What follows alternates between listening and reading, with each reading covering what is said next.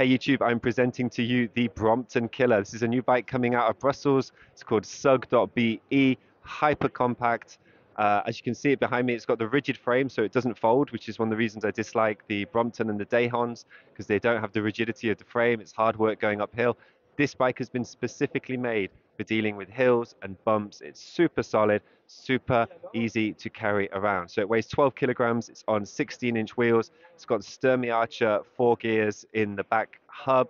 And as you can see, the handlebar stem and the seat post both slide straight into the frame. So it's easy for commuters. So currently this costs 1,210 euros. You can buy it online or from shops in Belgium.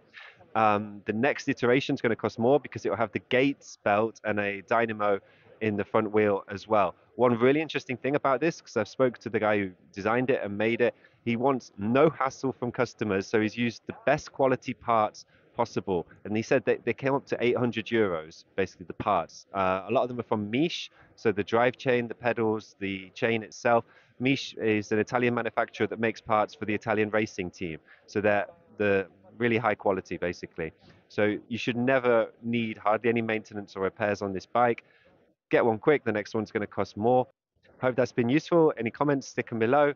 Give me a like and subscribe for more videos on the latest bikes coming out of Europe.